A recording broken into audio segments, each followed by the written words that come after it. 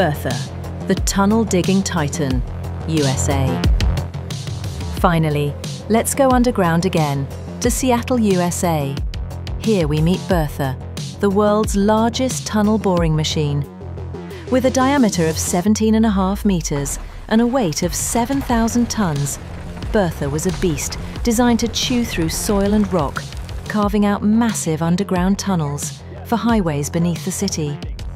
Its construction was so huge that it had to be shipped from Japan in giant pieces and assembled on site. At one point, Bertha even got stuck underground for nearly 2 years, requiring a massive rescue operation.